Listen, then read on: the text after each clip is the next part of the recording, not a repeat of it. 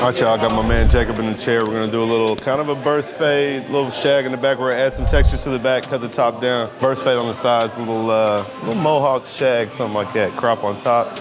Let's get into it. All right, guys, so first thing I'm gonna do is just kind of clear the side down. We're gonna take a number 3, straight up off into the top. We'll cut the top after, so it doesn't have to be a flawless transition. We will clean that up. We're just coming straight up off the head, through the hair, and as we work around to the back, we'll do the same thing back here. So we're just kind of flicking into the back. We don't want to leave too much of a line if we can help it. And we're just going to cut the whole side down to a 3 so we can come in and do our little burst taper.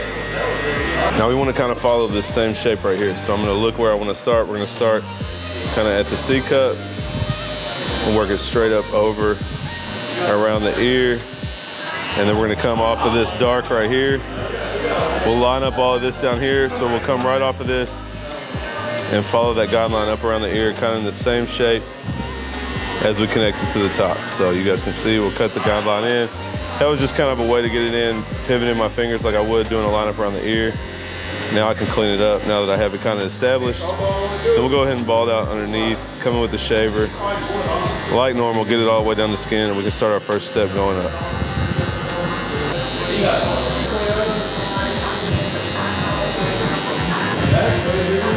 All right, so on the side, I'm going to use the slime shaver from TPOB. Just a little bit smaller. We don't have a ton of room behind the ear, so this is going to help me get around the ear. I could use the double foil, but we don't have a whole lot to cover, so this is going to do it just fine. You guys see I kind of set the guideline. I don't know if you can tell, but we got stubble up here, shaver underneath. Now I'll just tap it on the line, make sure that blends together, and then we can start our open section going up from here. All right, guys, so following the same shape, about a ½ inch up, set my open section, just kind of flicking out. Not too harsh of a guideline, but I do want to make sure that it's in there. And then back here, we'll work a little bit skinnier in the back and get thicker as we get up towards this part. So you guys gotta make sure the hair is going down, so we're gonna have to cut up. We can't really cut this way. A little, you can kind of do it a little bit like this and flick out into it. We just want to make sure that we have a nice consistent guideline going around, and then we can start to take that line out from the bottom. All right, so first thing we're gonna come in with the boosted all the way closed. Just gonna bump this bottom line out. Super easy. You guys know my system. I use the Slimline to put the line in. The boosted closed will take the line out. So we'll bump that up just a little bit. We'll go ahead and open it a little bit further, bump it up a little bit further. And then we will open it up basically to the 4th notch, guys. I don't have notches. I just kind of feel where the clipper is.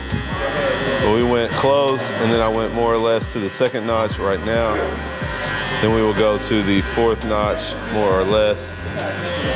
So now we're on the 4th, and now we'll take that last little hint of a line out, working our way up to the top of this section. You guys see it comes together super easy. We can polish it up if we need. We'll go ahead and open this up, clean up the top of that section, make sure that it's good, and then we can move on. Next up, we'll come in with the 1 guard all the way open, another ½ inch. I'm gonna set another guideline following the same shape, guys. You're always gonna follow your shape. The shape of the haircut, the shape of the fade should go with the shape of the haircut as much as possible. And each of our guidelines will follow that same shape as well. You guys see, we'll just set the guideline in, not super harsh. We don't want, you know, we're getting to the length of our fade. We started with a 3, so we're getting closer to that. So we don't need a super harsh guideline. We just want to see what we're doing. Now we got the guideline in, we can start to work that line out from the bottom. I'll come in with my 1 guard all the way closed. I'm gonna go about halfway into the section. And guys, I know that the ½ guard is gonna take the line all the way out. And you can see he's got some pretty light hair, pretty easy to blend. But we know with the way that our system works that the ½ guard is gonna have to tie all this together. We're just using the 1 closed to lighten it up. And now we can come in with the ½ guard and get anything else that's left before we move on to this last line. Here's the ½ guard, guys. Halfway open is gonna be the sweet spot. If you guys need it outside of that, feel free to use it. But really the sweet spot between the open clipper and the closed one is gonna be the sweet spot. So that's gonna get anything out that's left. Again, if you got a spot that's not coming out and you wanna open it up or close it, like back here I got a little bit of a line, and open it up, kinda that's where the 1 is, so I wanna be careful. You can go in here and soften it up with the ½ guard a little bit more open. If you got a spot that won't come out with it half open, then feel free to close it up. we'll go in here and get this spot. You guys just have to be careful because most of the fade is finished. And if we close that half guard up and take the wrong lick, then we can cause more harm than good. So we just want to be careful. You can see I'm being really careful. We got this side almost all the way together, super quick and easy. So we started with a 3, we're gonna go in with a 2 and start to take this line out. And again, guys, just like the last part, we know that the 2 is not gonna take the line all the way out. There's too big of a gap between the open 1 and the 2, and we know that the 1.5 is what it's gonna take to really tie all this together. So we're just blending into our 3, lightening up the guideline, knowing that the 1.5 is gonna take that out. I'm gonna go ahead and open this up just for safety. And I'm just looking at this little bit of a line back here, a little bit of a tough area to blend. So just spend a little bit of extra time on that before you go in. You go in with something too short, too sharp, you're gonna go in and gash, and we're gonna have a hard time connecting all this together. So we'll come in later if we need to with scissors and kind of clean that up. But for now, the 2 guard close is gonna hit it a little bit, and now we can move on to the 1.5. All right, last but not least, guys, 1.5, halfway open. It should tie all of this together that we just did. So we got a 2 above it, a 1 open under it, and a 1.5 should connect all that. I'm just using the corner of my clipper back here to be careful. Again, guys, I'm gonna go ahead and open this up and flick it through right here to kind of blend that better and get rid of some of these lines. Now I closed it, came underneath. You guys can see the 1.5 has tied it all together. Got a nice, clean, consistent blend. Once we do some texture on the back, I'll come in and hit some of this and make sure that it looks as good as we want. Just a little touch up right here with the open 1. Just making sure this all ties together. Now the closed 1. Just didn't really like this dark spot right here, so I'm just adjusting, coming back in. See, now it's cleaned up. We're done with this side. I'm gonna go ahead and blend the beard in. We're not gonna take a lot off. I'm just gonna take my number 2. We're gonna go with the grain at the top of the cheek, just to tie in the sideburn to the rest of the beard length. Now I can flip it, come up here in the skinny part right by the ear, cut it down with the 2, and then we can fade our way up to fade this all the way out. Now, just like the sides, guys, number 2, then a 1.5, half open, then an open 1, close 1. We can go ahead and take that off, open clipper. Just doing the same steps as the sides, guys, just reverse. It's actually easier going up because of the way that the hair grows. So you'll see we got that blended out. Now at the top of that, we can come in with our trimmer. Last shortest length right there. If we need the shaver above it, we can, just to make sure it ties into the side. Boom, and now that side's done. Go ahead and edge up this vertical bar, the back bar of the beard right here. Go ahead and edge up this side. I'm gonna go ahead and do the other side. If you guys wanna follow along, I'm gonna time lapse it. We'll get back together when we get to the front.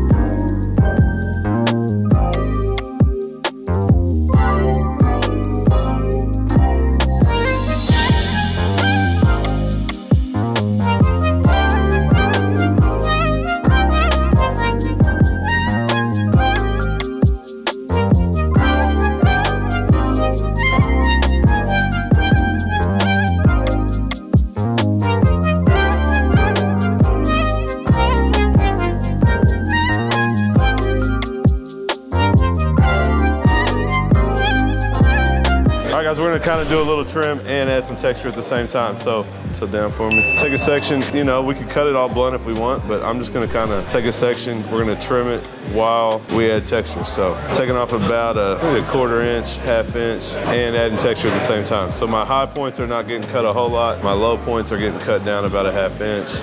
Just kind of, this is kind of the tough thing to explain because it's consistent, but it's inconsistent. The highs are consistent, the lows are consistent, but we're actually kind of messing up the top and making it inconsistent. So that's kind of the point of these messy haircuts, these crop haircuts. Just coming in, doing a deep point cut all the way through. Then we will come up each side panel, same thing, and then I'll add some texture in the back with my feather razor.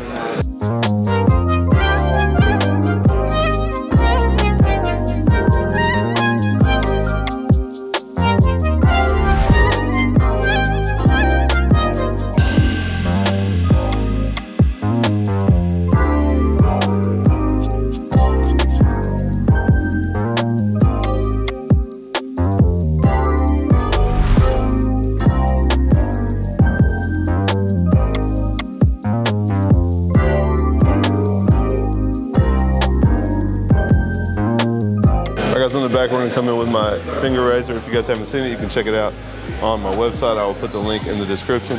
I'm gonna start on this top layer. The hair is saturated. I'm just gonna come in and add some texture to the top. Then we're gonna move some of this layer out of the way, get some of the hair underneath. I said it's just a little bit bulky and kind of just falls down when he goes to style it.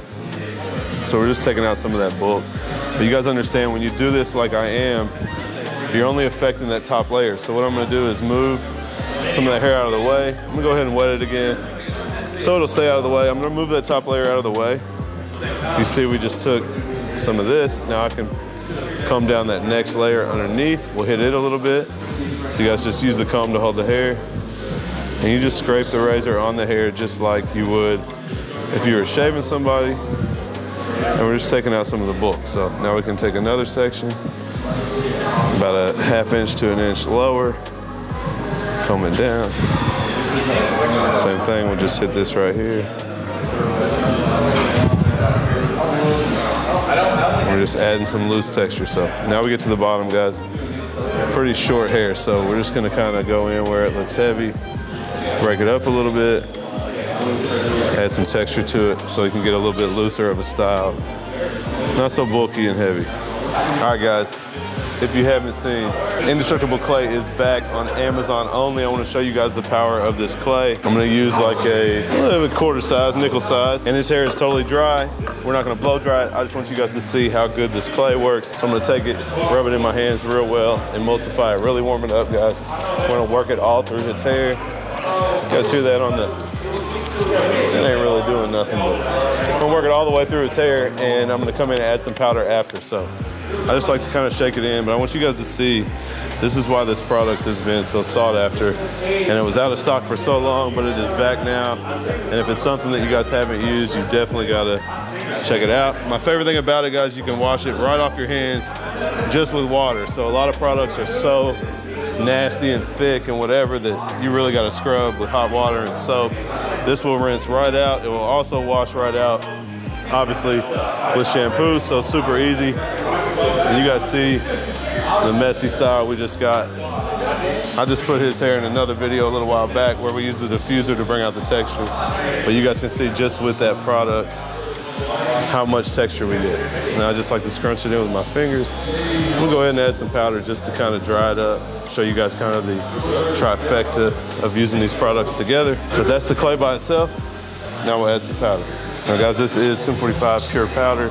This is in the pump, so we can pump it and it goes out. So I'm gonna kind of pull it back and pump it down into the hair. I wanna get it down low, down into the root. And this is just gonna dry up any moisture that's left in the hair. It's gonna give you some hold. It's gonna kind of make any shine that's left, if there was any shine from any product or water, it's gonna get rid of the shine. We'll just dust it in.